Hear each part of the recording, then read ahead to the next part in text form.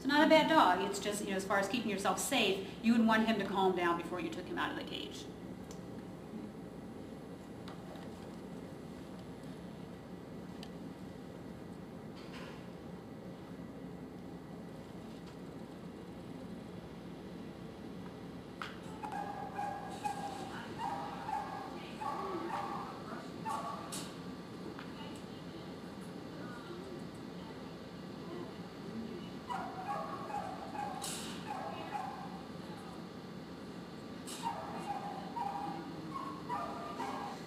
Okay, yes or no?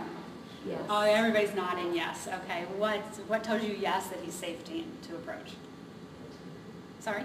Oh, the tail. The tail, it was a little bit of whirly bird, nice broad sweeping wag straight up behind him for the rest of the time.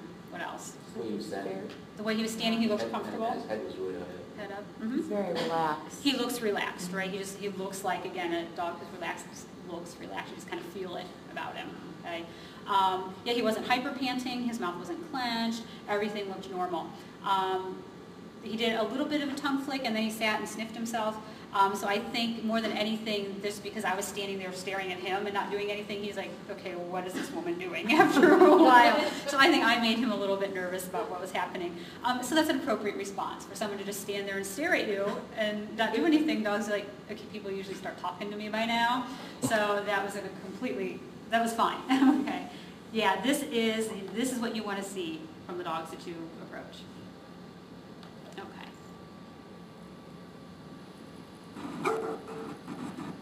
The video's a little choppy in the beginning. I don't know what happened, but it'll catch up in a second.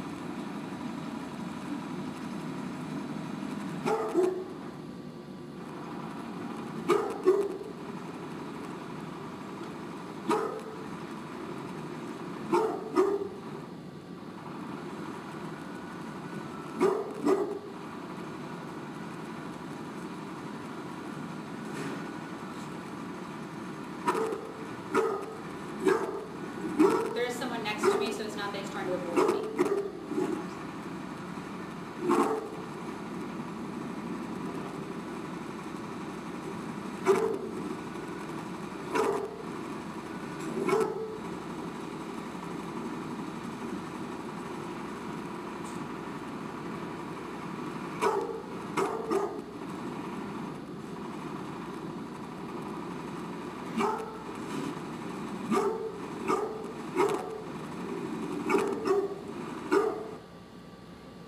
Yes or no? No? Everybody say no? Yay! Well, the second orientation I've done where everybody's like, no. What about the body's telling you no? Why are you saying no? He looks defensive. His back legs are spread a bit to give him a little bit firmer stance. Yeah. Well, his front legs are not, which I think is interesting, which also tells me that he's not confident. He's yeah, defensive, definitely, but he's not sure about being aggressive. He doesn't want to really have to do it, which again, most dogs don't. But confident dogs are like, I know what I have to do to get them to back off. This guy's like, oh my gosh, this whole thing is scaring me. Okay. What else? So two things. One thing is that his tail was kind of erratic. It went slow, then it went quick, and then it went slow. Yeah. And then he went to go bite as he was barking, he stopped and to go bite the toy, which is kind of strange. It is, yeah, and I guess, dogs are always fascinating me. I never would have expected him to pick up that toy. But again, I think, yeah, like I was saying, dogs use their mouths to take out their stress, and so I think that's what he was doing. I do not think it was an offer to play with me, okay, because it very quickly was picked up and tossed aside. Yeah, that tail was, when he wasn't barking, if you just looked at the tail, you would probably think he was okay, because it was a fairly neutral position and not too quick of a wagger. It was a bit stiff, but not fast. But when he barked, it got faster. His ears were back, his pupils are dilated, he's growling, he's barking, he never approaches, he's pulled back, if anything, he's backed away, so as we said, that's the first thing you want to look for.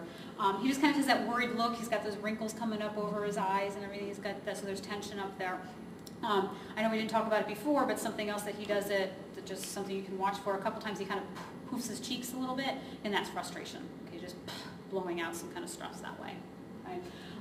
Yeah, again, this was a dog I was not intending to tape. I was going to the shelter from my office, which is back here, so I have to go down this hall and around and through this other area to go see the cats when I saw him tied out. So I ran back here to get the camera to videotape this. And then when I was done, I put the camera back and I went the long way around. I would not go to pass this dog. You could not pay me to walk past this dog. Okay?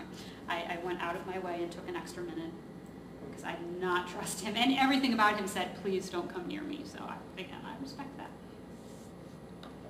Okay, just a couple more. You're doing great.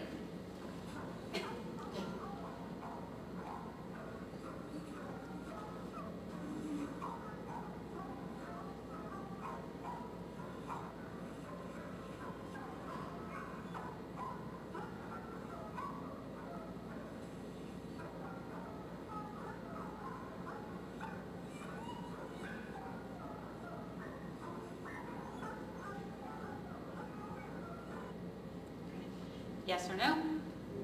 I would say mostly head nods. Why would you say no? Anybody? Did you say no? You said The ears were going back. the ears are back. Okay. Okay. Everybody else who said yes, why do you say yes? Tail was pretty fluid. Mm-hmm. A pretty easy wide tail wag.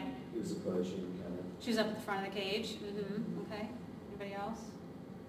Just lazy, I guess, she just wasn't in an aggressive or arousal kind of state, he was just standing there. She looks pretty relaxed. And she sat down. And in control, exactly. I'd say the one time her tail wag started to get a little faster, she sat down.